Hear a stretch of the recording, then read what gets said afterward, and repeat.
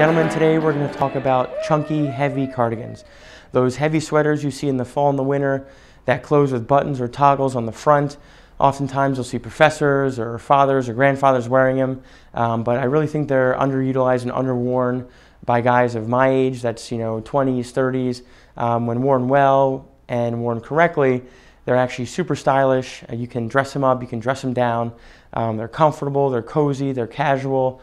They're really just a great garment. So I want to talk a little bit about them today, how they came about, how to wear them, then show you guys a couple different looks, showcasing these cardigans. We have this olive green one, this navy one, and this black one. So to give you guys a little reference on two great examples of chunky, heavy cardigans, I want to bring up first what I think is the most notable example is Clark Griswold's from National Lampoon's Christmas Vacation.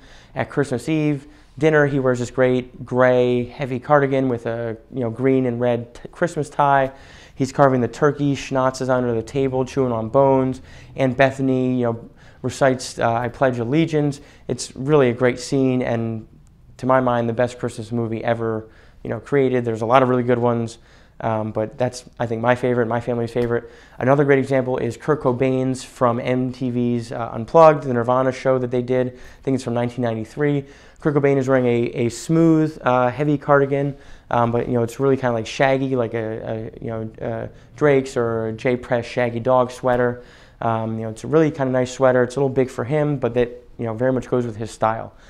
Then two examples of sweaters that are commonly attributed as being cardigans, but they're not.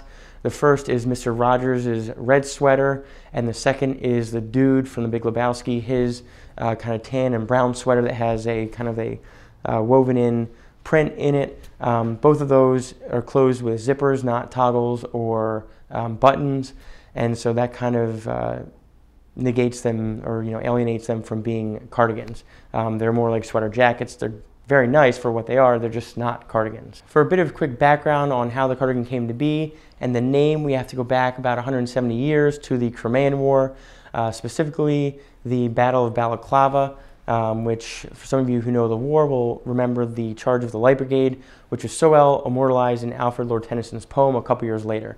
The guy who led that charge was an English nobleman called James Brudenell, aka the 7th Earl of Cardigan. So most of his soldiers died. He survived, and as did a couple other guys, because of the poem and because of the absurdity of the charge. He kind of became a famous character, or famous person of the time. The soldiers wore what was the descendant of the cardigan. It didn't have sleeves. I think it was closed differently, but over time the style was changed and kind of mutated into what is now the current day cardigan. So more or less, that's how it came to be. It was named after the Earl. So kind of a cool story. Quite simply put, a chunky or heavy cardigan is, yes, it's heavier, both visually and physically, but they're really designed to be worn on their own, not underneath something else. They're too heavy to be worn underneath a blazer or a sports coat. The ones I'm going to showcase tonight are heavier than any sports coat that I have. They often have a pattern knit into them, like this rib pattern, or a fisherman's knit, or a cable knit. So I think that visual interest and the heft makes them almost impossible to wear underneath another jacket. They often have a collar, specifically a shawl collar, although some are plain without a collar, but I think they look best when they do have a collar. They're closed with buttons or toggles, not with zippers. But again, the biggest thing is that they are worn on their own. Now, these normal cardigans that I speak of, can fulfill all the same purposes or all the same roles as a chunky, heavy cardigan. They just look a little different. But the other key thing is that they can be worn underneath a blazer or jacket. They're thinner, they're often one solid color. They often do not have, or they really never have, a shawl collar or other type of collar. They're still closed with buttons, and they still have pockets most of the time, but they can be worn underneath another garment. They can be used as an alternative to a waistcoat or a vest, underneath a suit or blazer, sports coat.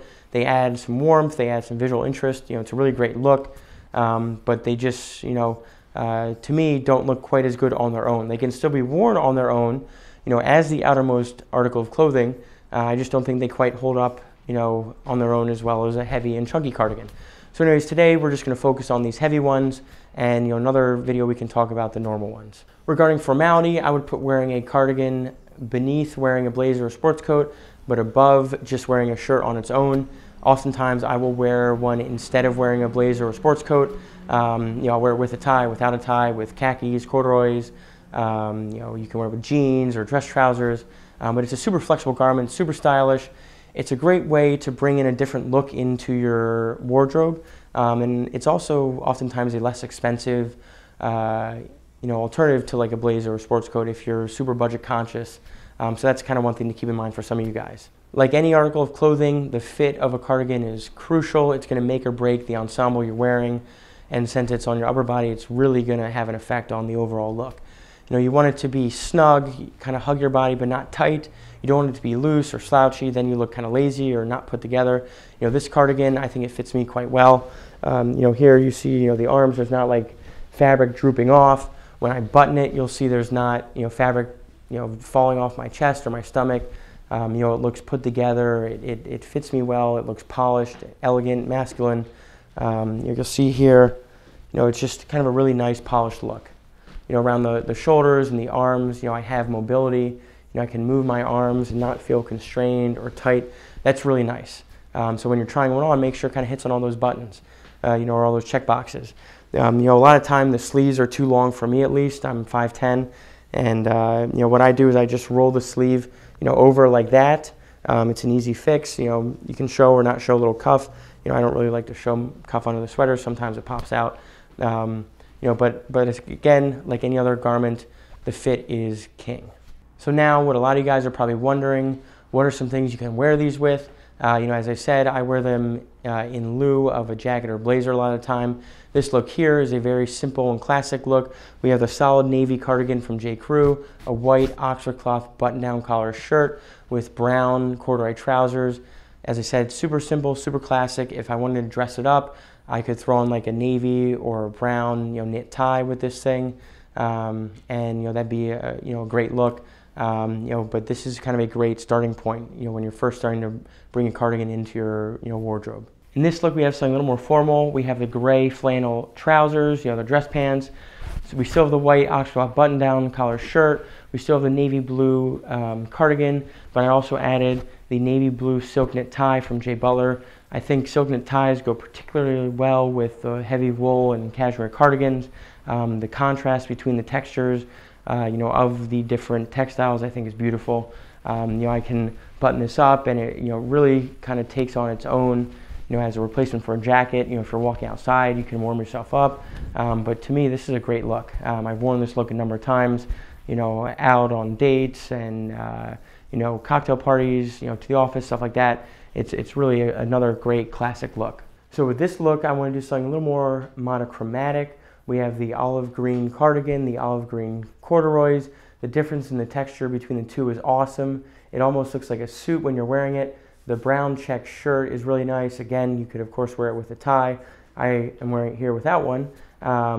But this is a more classic, a more preppy look. You could change it up by throwing on, chinos or dress pants or, a v-neck or t-shirt. There's a lot of things you can do. I'm just a little more preppy with my style, so that's why I wear it like this. But just know that, the monochromatic look can actually be a really, really nice look with a cardigan. You could do it with blue, brown, black, gray, a bunch of other colors. I just happen to choose olive green because I love wearing olive green. With this final look, we have something that is decidedly less formal. We have the black shawl-collared cardigan, the white v-neck t-shirt, and then gray sweatpants. This is a look that I would wear, going out to the corner store or sitting around my apartment. I wouldn't really wear it out other than that. Maybe I'd wear it to like a really casual brunch or something. I even call this my brunch cardigan. But to me, this is a very casual outfit. Some of you guys, this may be more your personal style, maybe more up your alley. That's totally fine. It's definitely less preppy than the other looks. Maybe it's a little more like forward or more modern. But it's just another way that you can wear, these heavy and these chunky cardigans. It's not just with polo shirts, not just with ties or, button-down collar shirts. They're actually a very flexible article of clothing. By now, I think we've covered all of the important points related to these heavy and chunky cardigans. Where they came from, what the name comes from, how to style them, how they should fit, how formal they are. But if you guys have any questions, comments, thoughts, you want to share your own experiences, please sound off in the comments below. We'd love to hear from you guys. Subscribe to the YouTube channel. You can see some of our other videos. If you want to find me online, it's thefineyounggentleman.com, Facebook at The Fine Young Gentleman, on Twitter and Instagram at FYGblog. Keep watching. Guys, again, I'm Justin Jeffers from The Fine Young Gentleman, and thanks for watching.